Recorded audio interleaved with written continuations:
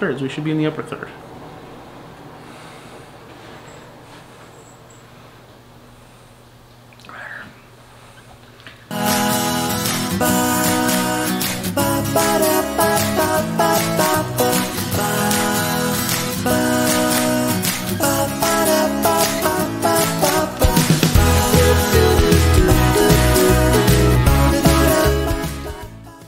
Hi guys, welcome to our channel. I'm Lynn. And I'm Jonathan. And we are Create and Capture Life. Well, you got it that time.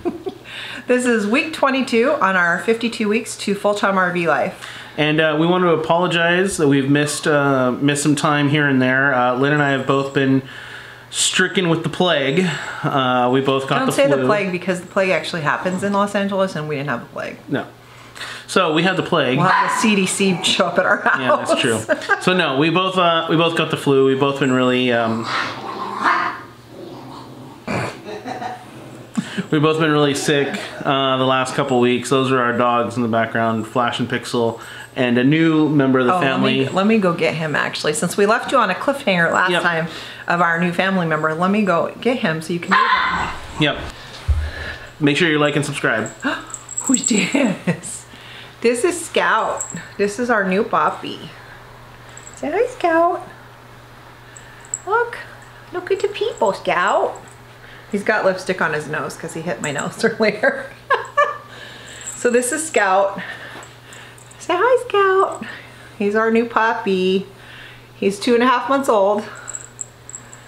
And he has one white, he's all white except for right there in the back.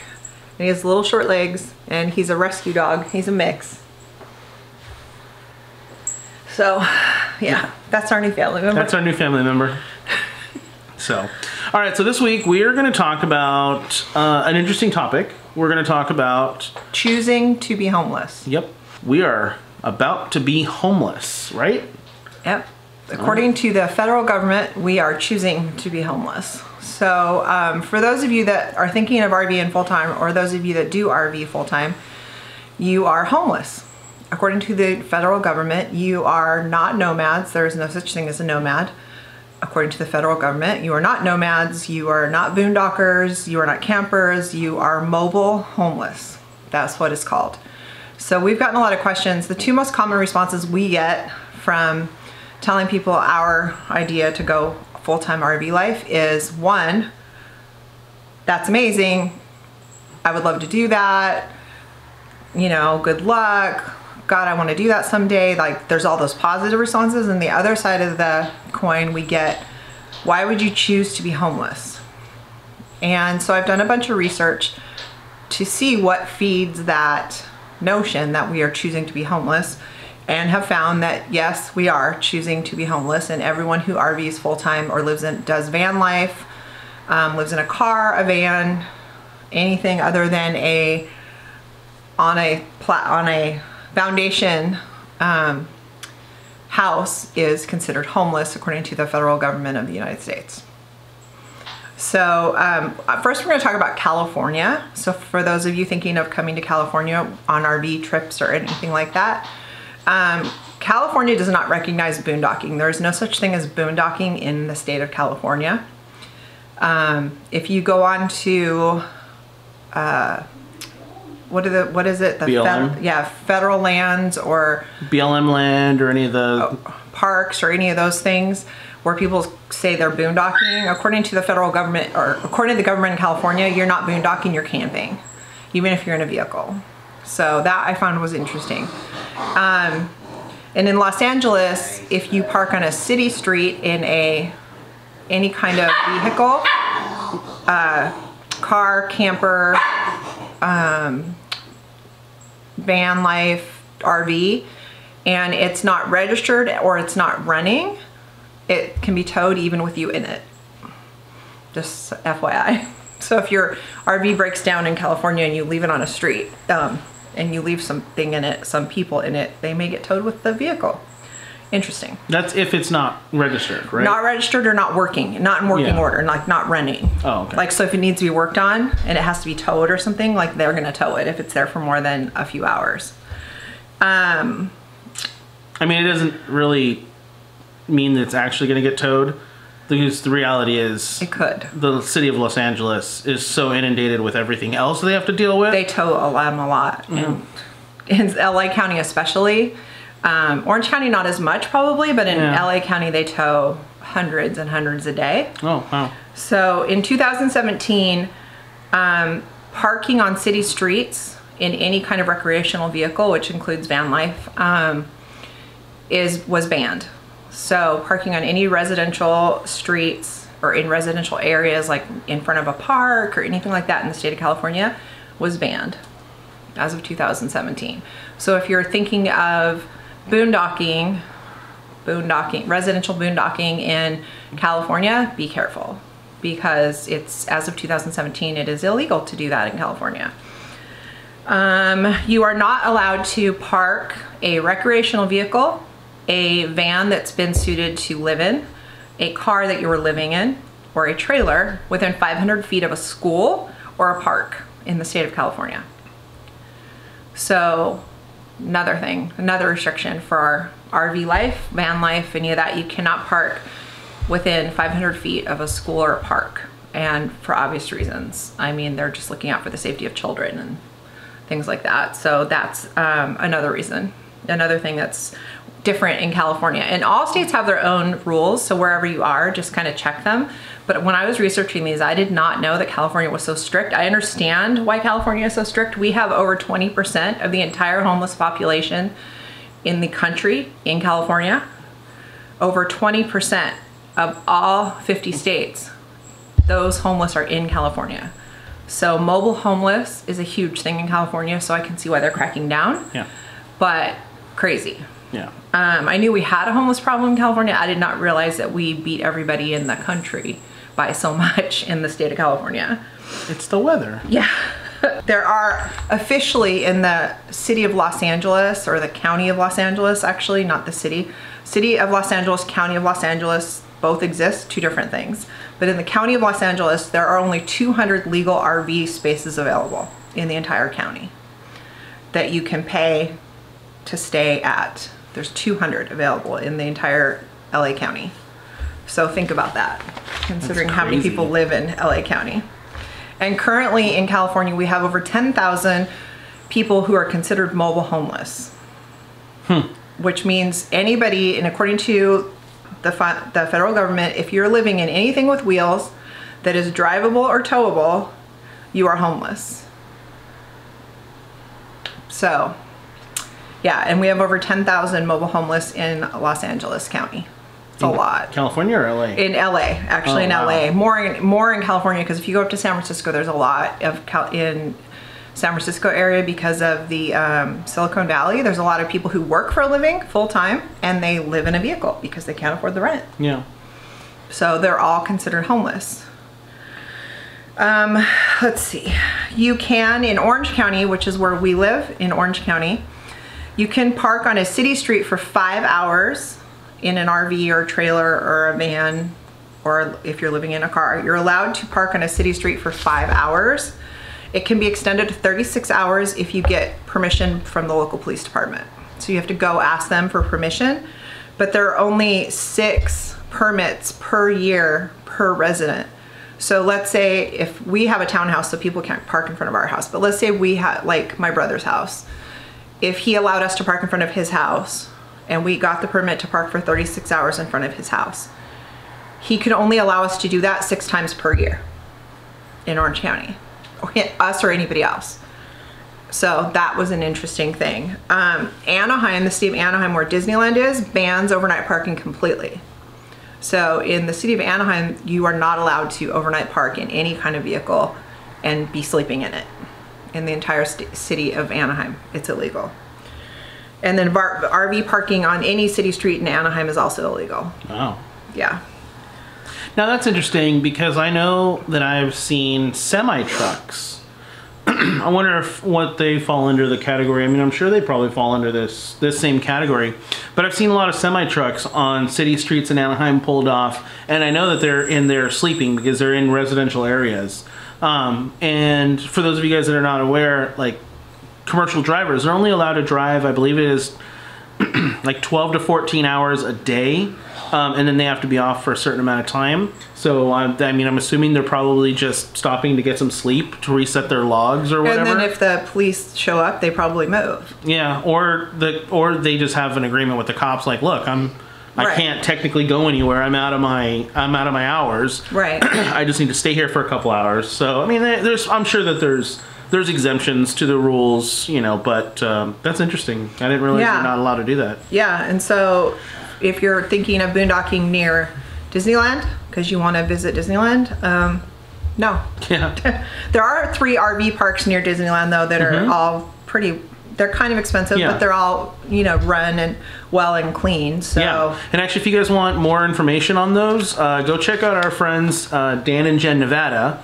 They did their half-assed reviews of the 3 Anaheim RV parks. Actually, they did all 3 of them. They did the Anaheim RV Park, Orangeland RV Park, and the Harbor Ball, I believe it is. I don't know what the other one's anyway, called. they did all 3 of them, and they actually stayed at one of them. So go check out Dan and Jen Nevada on YouTube and look for their reviews on the Disneyland area RV parks. Yeah, and there was a really good video, so Yeah. go check them out. It's at Dan and Jen Nevada Yeah. on YouTube. And if I remember, I will link that video below for you guys. If you have a trailer, so let's say you have a fifth wheel or a travel trailer or whatever, you are not allowed to leave it unattached on any city street in the state of California. So if you're on a city street of any kind in the state of California, you cannot leave a trailer unattached. I assume that that's probably for safety reasons too. Yeah. Because you could leave a trailer and have it blow up or something, I mean, let's be real. Yeah. Now then again, all cities and all counties are gonna supposedly have the same rules based on California laws, but whether or not the police are gonna enforce them or how, vehemently they would enforce them, certain cities, like in our city, you would get caught in 12 seconds because somebody's gonna call the police on you in this city if you are parked on their street, or you're parked in front of their house, or you're parked anywhere that they think you shouldn't be parked. Someone's gonna call the police in our city. That's the way our city is. And our police will come out and they will take care of it, which is a good thing and a bad thing. But they're all different. So just, if you're thinking of boondocking or stealth camping or all those other things all those other terms, don't do it in California. And in the rest of the country, just be careful. But just be careful parking overnight or anything, because there's no such thing as legal boondocking in California. And then BLM, public land, and state of California land, you have to check with those different areas, the different counties, the different jurisdictions, whatever it is, and see where you're allowed to stay. So we haven't checked into those yet, but it's interesting. We did not know all these things about our own state. Yeah, there's a lot of, obviously, BLM land and stuff like that, but that is mostly out in the desert. And Northern California. And Northern California and stuff like that. So, yeah, you can stay BLM land. You can stay, like, at, state parks and stuff like that. Check the restrictions on those. Obviously, with all the BLM land, there's time frames and stuff like that you can stay. But, every area is going to be different. Right. And, okay, so I'm going to go into a couple of definitions because some questions that have come up is, what's the difference between a mobile home park and a trailer park? What's the difference between an RV park and a campground? What's the difference between a mobile home, a motor home, and an RV? And they're all different things. So we're going to kind of go into that, and then we're going to talk more about being homeless. So the first thing is an RV. Now, these are the legal federal definitions of these things. So an RV is a motor vehicle or trailer which includes living quarters designed for accommodation. Motorhomes, camper vans, caravans, travel trailers, campers, trailers, pop-up trailers, and truck campers. So those all fall under RV, which is recreational vehicle. But RV, according to the federal government, is not an actual term, it's a nickname for vehicles. Interesting. Mobile home. A mobile home is a prefabricated structure built in a factory on a permanently attached chassis with strong trailer frames, axles, wheels, and tow hitches. So that's interesting because that's a mobile home. But certain motor homes or fifth wheels could be crossed into that because they are attached to a chassis with axles and everything else. And also a tiny home that's towable could fall under mobile home. A motor home is a motorized unit that usually have beds, kitchens, bathrooms, and living quarters, a self-propelled recreational vehicle which offers living accommodation combined with vehicle engine. So that's self-explanatory. A motorhome is like a Class A. Class A, Class B, Class C. Something that you're not towing. Anything that's, yeah, basically anything that's not a towable. Yeah. So an RV sounds like it could be a motorhome or a mobile home or a fifth wheel or a, yeah, so it's like a generic term. That's a generic term. A mobile home sounds like it's more of a pre-manufactured home. Like it can be moved. Yeah, but it could... Because it's on a trailer. Yeah, so, but interesting because it says prefabricated structure. So I wonder how that does fall into like a fifth wheel or something like that. But then obviously a motorhome is anything that you drive. Yeah, so it has an engine attached to it. That's cool. So, okay, so an RV park, according to the federal government, an RV park is a place where people with recreational vehicles can stay overnight in allotted spaces known as sites or campsites. That's what an RV park is. A mobile home park, which if you look at the definitions, a mobile home park and an RV park should be kind of the same thing because they're both towable, they're both on prefabricated, all those things, but they're not. So a mobile home park is an area for people to live in mobile homes. That's the only definition of that. But a mobile home is not, supposedly not the same as an RV or a motor home. Mobile home park versus a trailer park. A mobile home park requires special permits and professionals to move them. So a mobile home, although it's on wheels and can be towed, requires like a semi or someone like that, or like someone special to move it for you and then put it where it's going to be. A trailer is meant to be moved and can be moved by a truck or an SUV.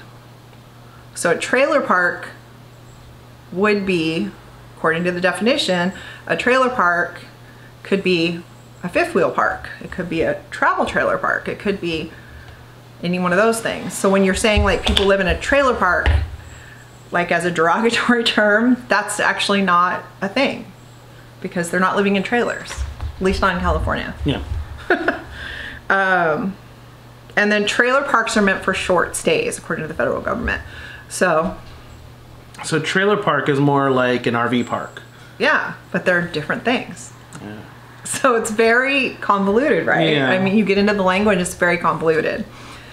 And then mobile home parks are meant for long-term stays. So those are the ones where it's a mobile home, but they put it there and build the structure around the bottom so you can't see, like, I assume, where those structures where you can't see the wheels underneath, you know, so it looks like more like a home. And then a tiny home, which is big in California, especially in Northern California.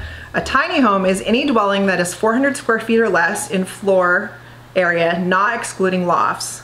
Not a manufactured home, but they are on trailers and sometimes are movable with a truck or an SUV. Sounds just like a fifth wheel to me. But it's a tiny home, so. And then a manufactured home versus a mobile home. Mobile homes only refers to manufactured homes built prior to 1976. This is interesting. So prior to 1976, there was such a thing as a mobile home. Anything built after 1976 is legally referred to now as a manufactured home. So mobile homes don't exist anymore. Well, they exist. Unless they were built before 1976. Yeah. So anything that's not a trailer, not a tiny house, is considered a manufactured home. If it's built after 1976. After 1976. So, if you're confused, so was I when I was doing all of this. So then the definition of a campground is a place used for camping, especially one equipped with cooking grills and toilets. And camping is the act of staying or sleeping in an outside area for one or more nights in a tent, not in an RV. So if you are in an RV, you are not camping. Who knew? Unless you're sleeping outside in a tent And I next guess to your unless you Yeah. put a tent up next to your RV and sleep in that, you are not camping. You are staying in your RV, I guess. You're RVing. Yeah, you're RVing because you're not camping. Yeah. Now here's the legal definition, federal definition of being homeless. An individual who lacks a fixed, regular, and adequate nighttime residence, or a person who resides in a shelter, vehicle, or RV. That is the legal definition of someone who is homeless. So we are choosing to be homeless, according to the federal government. Mobile homeless means living in a vehicle, truck, RV, camper, not on vacation. So we and everyone else that we know that RVs full time, we are all Mobile homeless. Mobile homeless by legal definition. And yes, we are choosing to do that. Yep. In California hosts more than 20% of all homeless individuals in the US. More than 9,500 of those people live in cars, vans, and RVs in Los Angeles County alone. That's a lot of people living in vehicles. A lot. And then boondocking, the only definition I could find is not from the federal government. It was from RV people, is dry camping, parking anywhere without or with limited amenities. Independent parking is the preferred legal term. So we, as the RVers, people call it boondocking, but according to the federal government, you're independent parking. You're not boondocking, you're independent parking. You're independent of, I don't guess, know. stuff. You're independent of your water, power, sewer. You're just independent parking. I don't know. That's the legal definition according to the federal government. And then a nomad is people with no fixed residence, but move from place to place, usually seasonally and within well-defined territory. Someone who roams about. But that does not include people who live in cars, trucks, or RVs. So people who live in cars, trucks, or RVs are not nomads. What are they? Homeless. Are homeless, mobile homeless. So as we watch all of the channels that we follow on YouTube, and everyone says, I'm a nomad, I'm living the nomadic life, I'm boondocking, I'm doing all these things. In all the research that we've done in the last few weeks, we find that none of those terms actually go with what people say they are. Am I saying that right? Like, yeah. Those are not legally really what you're doing. You're really being homeless. And the federal government, this is another interesting thing, does not consider domiciling using a fake address is not the legal definition of domicile. Domicile means that you have, like if we owned this house here in California and then we owned a house somewhere else and we chose to pick one of the addresses, if we lived in both but we chose one of them as our address, that is our domicile address. But those of us like going, because like we're gonna do this too eventually, is if you're choosing to have an address somewhere else, like Texas, a lot of people do through escapers. Which is it? Both. Okay. People who choose to have fake addresses, according to the federal government, they are not domiciling there. They are just using a fake address. And according to the newest information that I've been able to find is that starting this year in 2020 and beyond, the federal government is going to start cracking down on people using so-called fake addresses, domicile addresses, because of tax evasion. So that's interesting. So everybody who's mobile homeless using a fake address, now these are not my terms, these are the government's terms. The way the government looks at it is, you are mobile homeless and you are using a fake address to get mail.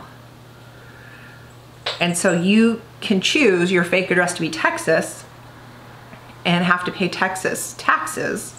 But if you do anything in any other states, if you bought your RV in another state, or if you bought something big in another state, if you earned money in another state, you have to report to all those states.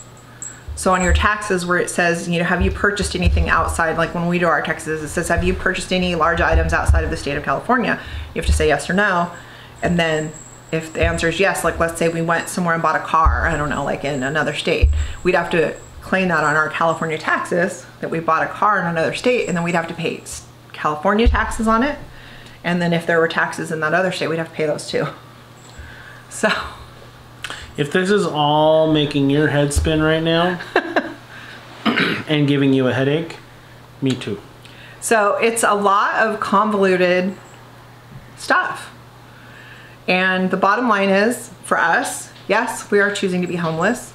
As we research more into it, we are going to make sure that we do everything by the book and legal, because we will be working in different states. And so we want to make sure that if we choose to have a domicile in another state, that it's legal, because we will still be making money in other states, and we want to make sure that we're doing everything above bar, because we don't want to get in trouble later. But it's interesting to find out that we're not going to be nomads. We're not going to be doing, you know, we're not living a nomadic lifestyle, that we are considered mobile homeless. It's interesting. Yeah. On the other side of that, because we will be considered homeless, if we wanted to, we could apply for all of the benefits that homeless people get in the state of California. And in the state of California, there's a lot of benefits for homeless people. Yes. You can get like free cell phones. They get like a lot of different things that you can get for being homeless in the state of California and a lot of other states. Because you are mobile homeless, you can apply for those benefits if you're in a state. So like if you stay in Florida for 3 months, you can apply for homeless benefits in Florida for 3 months. Does Florida have homeless benefits? I don't know. I don't know if Florida has that, but if they did, and I was staying in Florida for 3 months in a mobile home, or in a, I guess it would be an RV park, technically you could apply for homeless benefits because you're homeless. So not that we would ever do that, because that's a whole nother rabbit hole I would never want to go down, but I'm just saying, if anybody wanted to do that, you can tap into those homeless benefits in whatever state you're in, especially if you're there for more than a month.